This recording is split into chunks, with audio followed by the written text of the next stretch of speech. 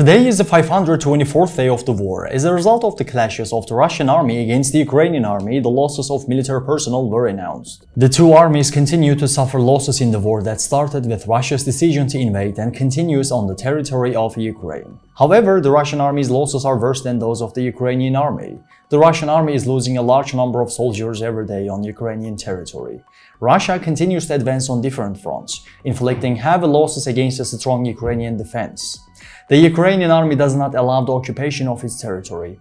The Ukrainian army continues its resistance against the Russian army from the air, land, and sea with modern weapons purchased from the West. Russia's current losses are as follows. The Ukrainian army is achieving successful results in defense and offensive.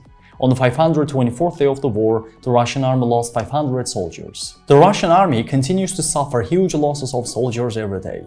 We will continue to report the losses of the Russian army on a daily basis. To reach all actual news fast and reliable worldwide, please don't forget to follow and like us.